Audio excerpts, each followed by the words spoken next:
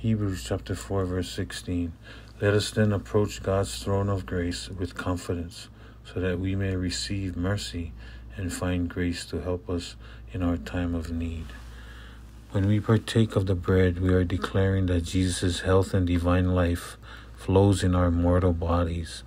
And when we partake of the cup, we are declaring that we are forgiven and have been made righteous. Jesus' blood gives us right standing before God, and we can go boldly into God's presence. When we pray, we can be sure that God hears us. Before you partake, remember that the Holy Communion is not a ritual to be observed, but a blessing to be received. Thank you.